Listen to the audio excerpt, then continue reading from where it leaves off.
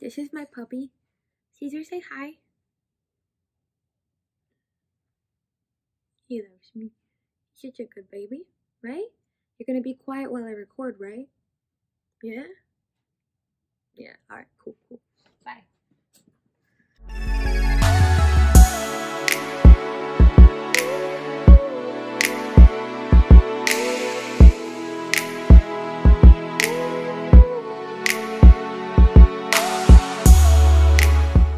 Hey everyone, welcome back to our channel.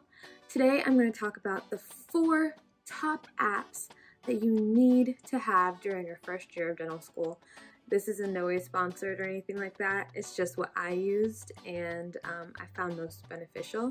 And I've been getting questions about that, so I'm here to share it with you.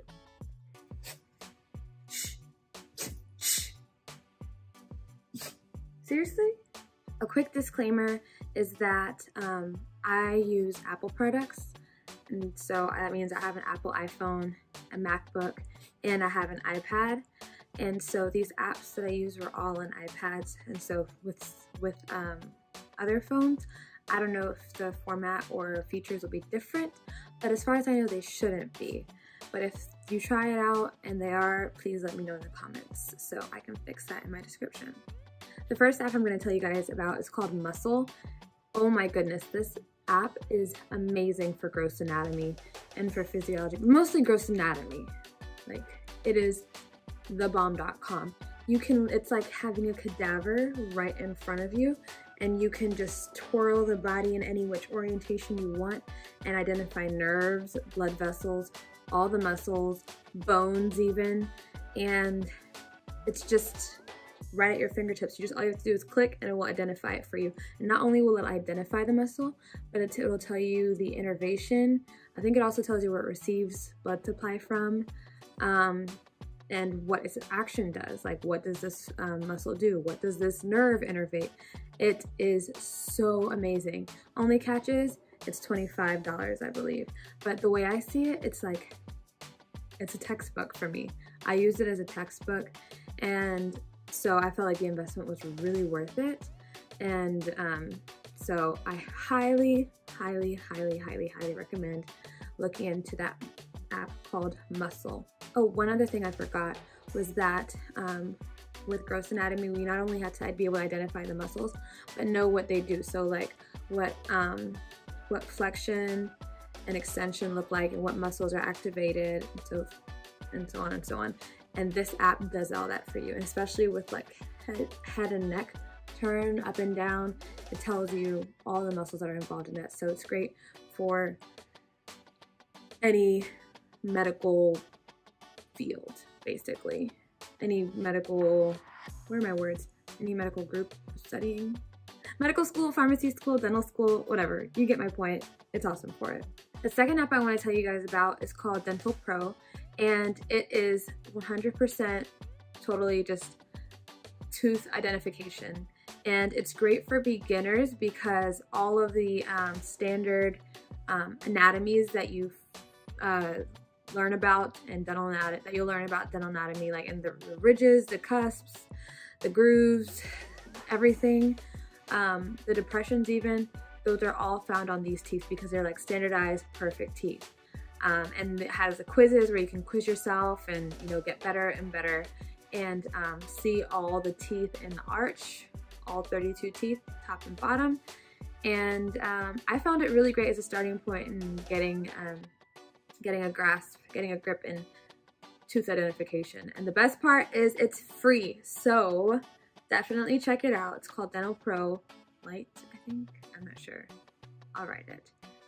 Another app that I want to tell you guys about, which is also free, is called Quizlet, which I'm sure a lot of you are already familiar with because I've been using Quizlet since I was in high school.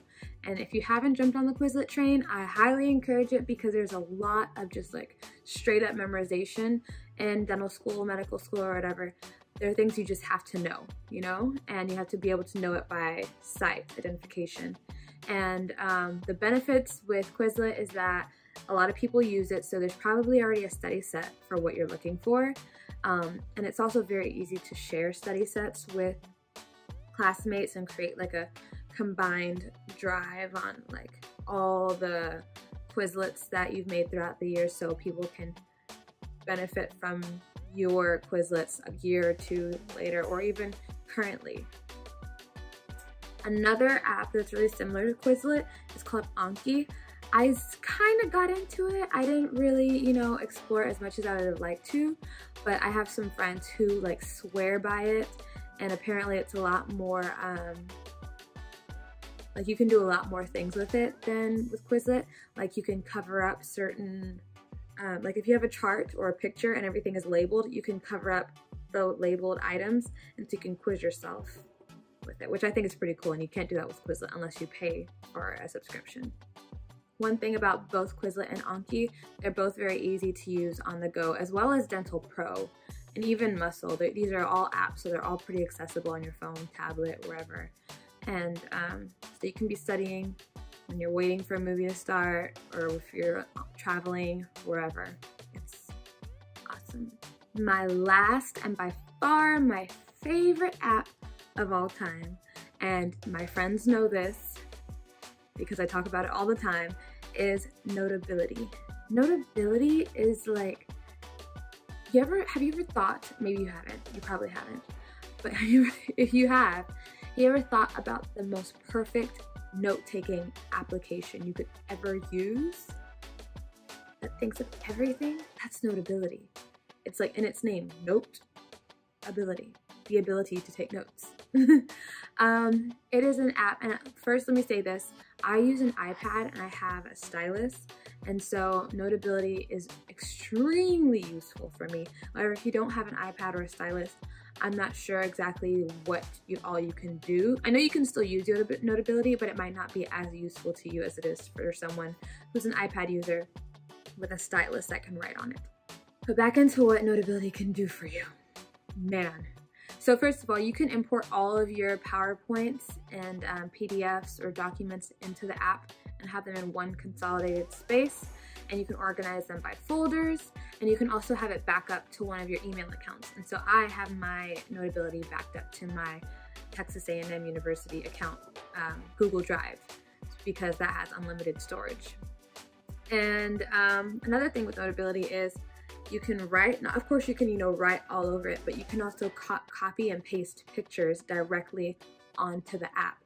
And so it's really awesome whenever you have a PowerPoint and you want to pull it up side by side and you want to take a picture from that PowerPoint and paste it onto your notes itself. All you have to do is just outline it, copy and paste it right, bam bam, takes less than 10 seconds. It's really awesome for that. And by far, my favorite feature of Notability is the voice recording feature. So all of our lectures are recorded, but I don't like rewatching lectures if I don't have to. And so what I usually do is I record on my iPad in Notability while I'm taking notes. And so when I'm reviewing those notes, I'm going back through the PowerPoint. If I reach a point where I get a little confused or I don't really understand what's going on, I will press play and it will take me exactly to that spot. And it will take me to the, I don't know if I'm explaining this right. It will take me to the exact point where the professor said what I'm looking for, if that makes sense. You know what, it's really hard to explain. So I'm just gonna demonstrate for you as best I can.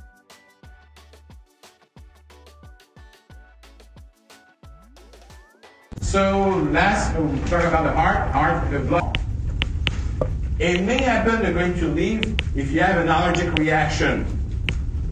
That's one of the few conditions where it could happen, okay? So typically they're going to remain there.